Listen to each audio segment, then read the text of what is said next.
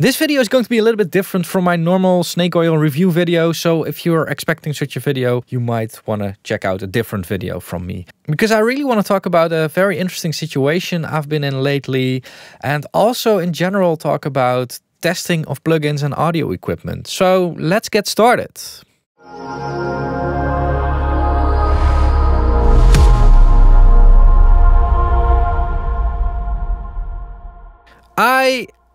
I'm not really a plugin tester, or well, I am on YouTube, but apart from that, I don't really test plugins outside of YouTube. But when I did pretty thoroughly test plugins, I usually found a lot of issues and had a lot of feedback, and I was very detailed about it. I really took my time to, tell the developers what I thought of a plugin, and usually, really often, nothing happened with it. And it's really interesting to see how things work in the plugin industry. Definitely in the plugin industry. In the equipment industry, hardware equipment industry, things are more normal, but still, it's also going on there, just a bit less. Because if you want to, you can push out a plugin in like a few days, really. Creating a plugin is not hard. However, creating a good plugin is actually really hard to do. And if we look at two industry-leading companies like FabFilter and Sonnable, I mean, there are more companies, but not all of them are industry-leading, because a lot of them are reusing old algorithms, which might be good, but it's not really leading. Anyway, but if you look at like those leading companies, they usually only release a plugin like once or twice every year. And for a good reason. Because it takes a lot of time and effort to create a really good plugin. And what I've noticed is that there is a split in reason why plugin products usually aren't that good or aren't improving. The first reason is pretty logical actually. It's a lack in knowledge and skills. And this is usually a thing with smaller developers, independent developers that are just limited in their skills, but also in their resources. I mean, if you're doing everything yourself, there's only a certain amount of time in a day that you can work on your product. And oftentimes these people are very passionate about what they're doing and really want to make the best product, but they're limited. And reviewing a product from that category it's difficult, because I do like products made out of passion. But if it's not really a good product, not really a quality product, it's in the end not going to help the user and you, my viewer.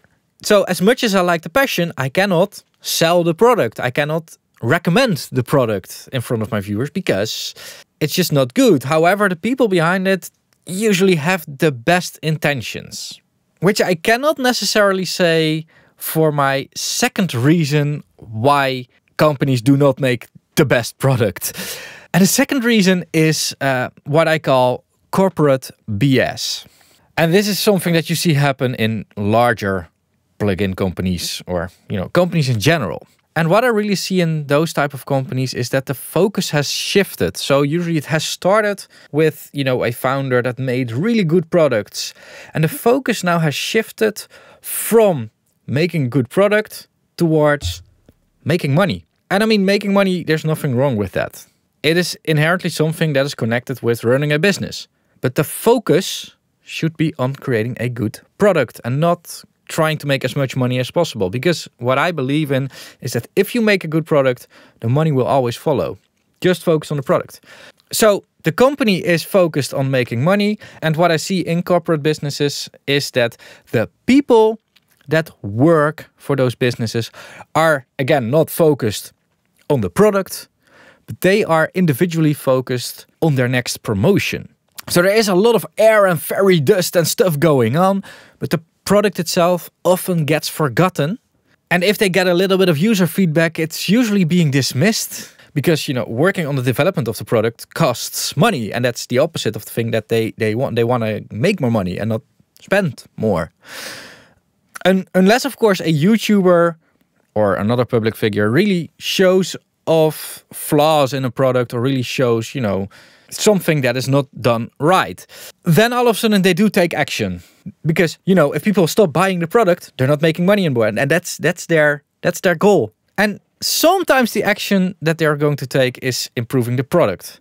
But what I see more and more often, unfortunately, is instead of improving the product, they're just going to attack the reviewer with statements and comments that are being a little bit twisted. Also audio demos that are being twisted, sometimes even manipulated, to show why the reviewer was not right. While what we reviewers usually try to do is also include some objective either measurements or demos or whatever to show off the actual flaw.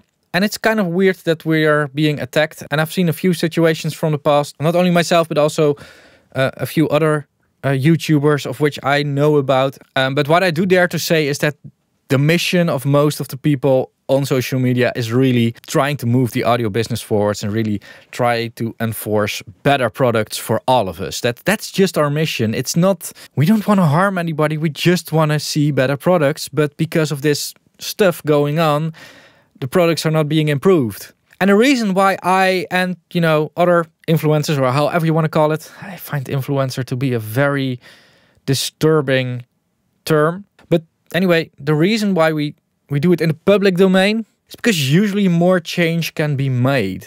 However, I did get contacted by the people from Musichack. They basically asked me if I wanted to make a review of their unreleased plugin. So, of course, make the review of an unreleased plugin and release it when the plugin gets released. But they also shared their concern of me not liking their plugin. And when talking with them, I noticed that they are really of the first category. The really passionate people that can lack a little bit of knowledge and skills, but generally are really passionate about the thing that they're making and really believe in the product that they're making. So the product comes first. So what I did is something I've never done before, is I made a deal with them, which I think was okay to do since the plugin wasn't being sold at that moment. It gets different when a plugin is already out there and being sold and focus is on the money. So here's the deal that I made. I would make a video about their plugin in the state that it was, as normal, and I would share all of my concerns that would come up in that video with them, if there would be any concerns, of course. Then, if they would choose to improve the plugin before releasing it to the rest of the world, I would discard that old video and film a new one. However, and this is a bit of pressure that I used in order to protect, well, basically my own time, if they would choose to ignore my comments, I would release the initial video to all of you. And luckily, they chose the first option of, you know, just solving the issues with the plugin. And with that, they've shown me that they really want to make a very good product. And of course, the question is like, hey, did you find a few things? And the answer is yes, and we're going to talk about that. But I also found a few things that I disagreed on. So it's not objectively wrong, but I just disagreed. And we've discussed this a little bit. It was very interesting. And basically everything is solved and cleared up now. I just want to take a quick look at that plugin right now. It's called Master Plan. And the first thing that I had an issue with is their statement of crystal clear, stupid loud, asterisk. And their asterisk stands for, we do not endorse the loudness wars, but if you do happen to get into a war and it's about loudness, you will win. And I have a lot of issues with that statement. First of all, you know, there's a reason why I designed a t-shirt with the streaming standards on it, because I think that makes more sense than just going super loud. Second of all, I don't think that there are ever winners in a war. Like, this gets a little bit philosophical, but usually a war only has losers. And with loudness war, I think it's the same thing. There isn't really a winner. Maybe on the short term, but on the long term, it's just bad for music. I think, my opinion. However, their observation was that they're still seeing a lot of requests for loud masters, loudness war stuff. And that they included it in the plugin just because of that. And the plugin really is, it can be loud if you want to, but it can also comply to streaming standards. Actually, they adjusted their presets so that it is more capable of streaming, because I commented about that. What we agreed upon is that it's most important that people are taking an educated decision on this. Because I have no problem with you making a loud track as long as you are aware of the reasons why you shouldn't do it. If you then still decide to make a loud track, then it's okay with me. But if you're just doing it uneducated, like that's a bit of an issue. Like, I think education is really important. Anyway, so this is the plugin. As said, I did have a special deal with them, but I'm not, you know, getting any money for this or whatever. I try to stay as independent as possible. If you appreciate that, make sure to check out my affiliate links. I'll link them over here. So this is it. And what this thing actually is in the background is it has a few fixed presets. There isn't a lot of anticipative processing happening. How I think this plugin came to be is that the people that made this really wanted to create their own simplified version of a mastering chain with simpler controls. So everything that's in here are fixed curves and fixed colorations, saturations, all the kind of stuff. There's no anticipative processing in here, which is, you know, a bit weird, but I do find where they're coming from. And as long as you know before buying, you know what you're getting, it's all okay. I personally like to have more control, so I just, you know, I would never buy a plugin like this, but I can really imagine situations where you would love to have such a plugin. So let's run some audio through it. Let me quickly talk you through the different options in here. I have to say that I have it set to Unity Gain. I really like working with plugins in Unity Gain. Actually, my complete mixing and mastering workflow is all Unity Gain now, and it's really cool to always work in you know, a fixed Unity Gain level, but that's something for a different video.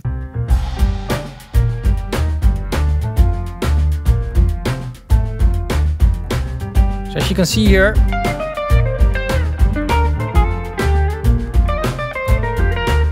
you can increase the loudness, and you can see that our lufs measurement goes up from there.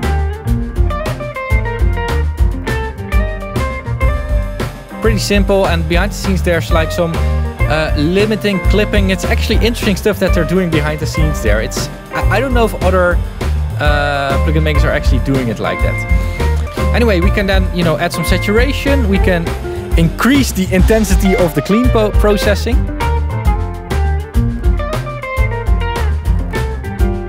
Oh, that's actually a big difference already. And saturation.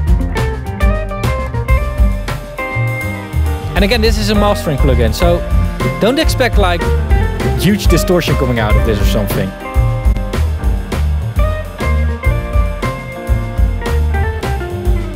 There's a little multiband compressor in here as well. And again, everything is gain compensated.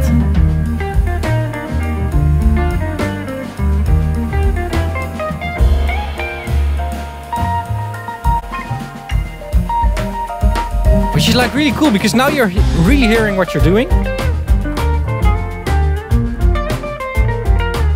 There's also smooth, which is like pre-compression. In here is a limiter.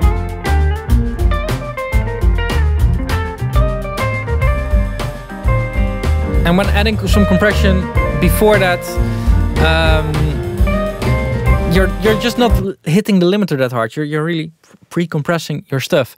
Then we have a feature called Calm, and I've been discussing this with them a lot, because what Calm basically does, I think I can show this best in Plugindoctor. I'm not a huge fan of using Plugindoctor anymore, because usually what Plugindoctor shows is pretty flawed actually. For this, with a linear analysis, I think I can show this. Calm basically cuts out a few frequencies that are usually perceived as being harsh. And it's basically just, you know, two of those notches, or more of them if we use the 2x button. It's something that I wouldn't go for a fixed EQ setting for this. I would cut it out by hand, but I'm really a manual type of person. So yeah, because I think that the frequency 4K and, you know, the harmonics of 4K, it's not always 4K. It can also be a different frequency. That's just, you know, how I like to work. Also, they have some analog tape modeling in here.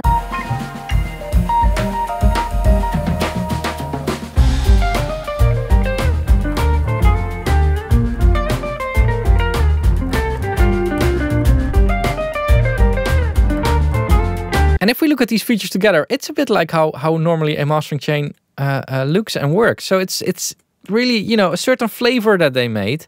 And, you know, after all the things that I complained about it, and they included in it, which had to do a lot with the LUF settings and, you know, true peak presets that they are now including and that kind of stuff. I actually think that this is, you know, if you're looking for a plugin that does this, I think this is a pretty cool one to check out and try out yourself. Plugins like these are really like a car. It has to fit your preferences and fit your mixing style and that kind of stuff. And with a car, it's the same thing. Like if you need to haul a lot of equipment, a lot of stuff, it's better to buy a van. But if you're just, you know, caring about transporting yourself, you can also buy a pink Suzuki, which I drive.